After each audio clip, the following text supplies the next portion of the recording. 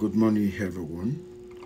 Of course, the purpose of my video today is just to make some kind of clarification, between, um, statistical, logistic regression and machine learning logistic regression. I know some of you reading literature, maybe you've come across the two type of regression. Let me first say this. Regression, logistic regression is being used, in a classification problem. Or maybe I actually want to look at the effects of some risk factors on the risk of getting a particular disease, okay? Or I actually want to make a prediction, based on risk factors. Can I actually classify somebody to have a disease or not? Well, let me tell you this.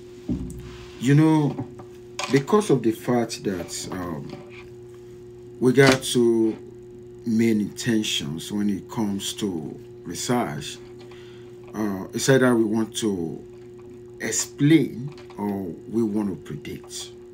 There's a difference between the two, so you can watch some of my videos on that, where I talk about model explanation and model prediction, because the model explanation is what we use in statistical world, where we actually want to understand and explain reality. Of course, we all know explaining reality is not the same thing as predicting future. Okay, so which actually means explanatory goal is not the same as predictive goal, and because of that, explanatory power does not translate into predictive power. Now, so the logistic regression in the statistical model, we actually be used, if our intention is to isolate, the effects of a particular risk factor on the risk of getting disease. Maybe what we're trying to work on is disease classification based on factors.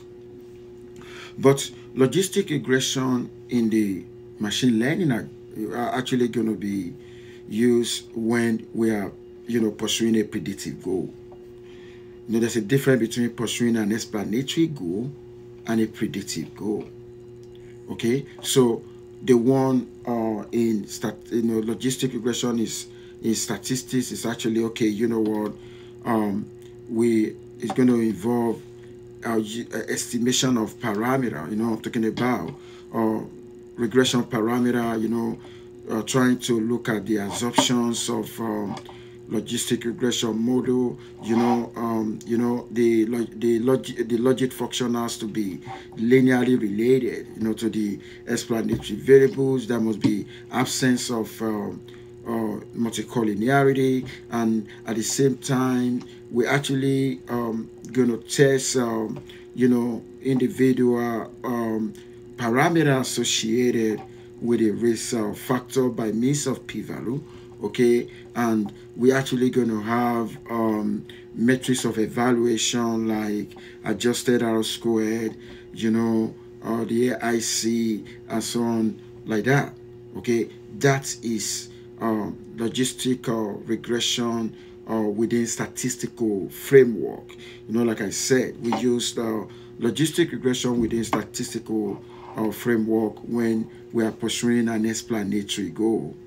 Okay, and let me tell you this, we don't need to split our data in that kind of situation. We need the whole data set. Don't forget,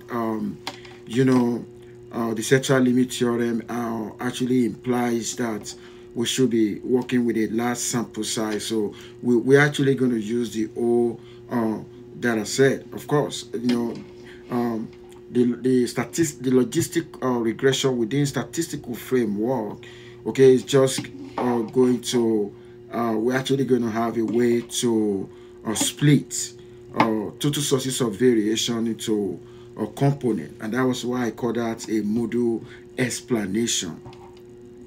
But when you talk about logistic regression in machine learning, you know, a framework, okay, so we our motive is actually tailored towards prediction, okay, and of course we don't care about multicollinearity. We don't care about some stringent assumptions that we care about in in logistic regression within statistical framework. So we don't care about that.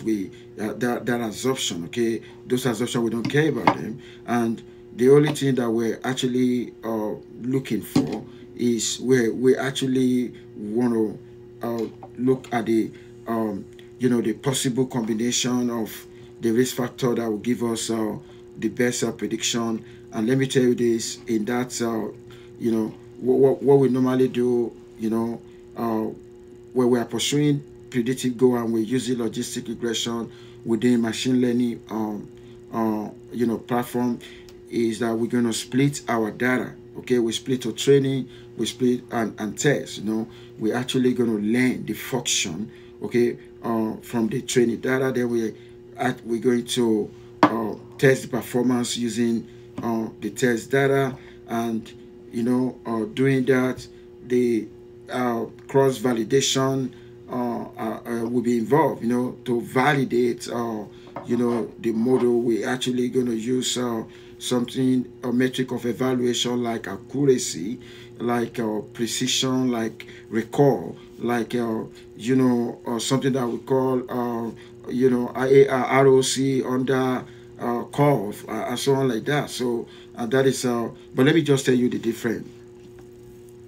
The difference is that the logistic regression model that we pursue within statistical framework will be interpretable.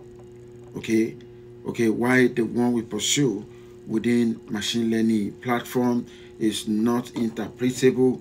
But let me tell you this, the one within machine learning platform, we have more predictive power compared to the one we pursue within statistical framework. And the advantage of the one we pursue within statistical framework is that it's actually going to be more interpretable and has more explanatory power. Okay, so there's a difference between that two types of logistic regression: the one we pursue within statistical framework, the one we pursue within machine learning framework. Okay, so, and of course you now know which one to use. So which one to use depends on your goal, whether you are pursuing an explanatory goal or you're pursuing a predictive goal. And that is the reason why it is always better for you to figure out at the beginning. You need to disclose your intention. You need to let us know, let the whole world know whether you actually want to explain or you want to predict. Okay, I believe in this video you've actually learned situation where we use logistic regression within statistical framework and logistic regression within machine learning framework. Okay, watch out for my next video.